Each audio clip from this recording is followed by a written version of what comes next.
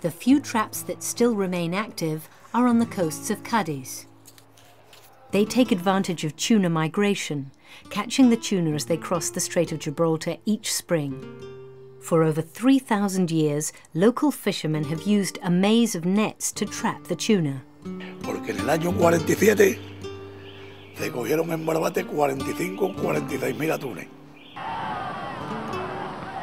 Lentamente se ha ido jalando la red, empujando hacia la superficie a los atunes.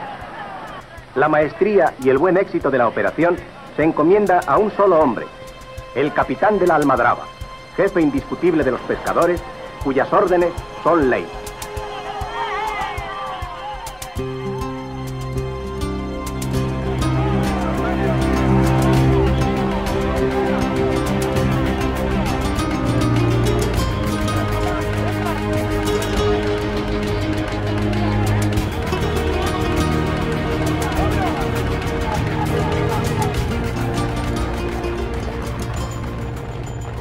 This spectacular fight between the fishermen and the tuna is the culmination of an ancient tradition.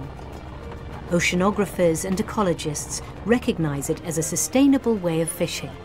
But despite the fishermen's continuing efforts, the emergence of industrial fleets equipped with the latest technology seriously threatens their survival.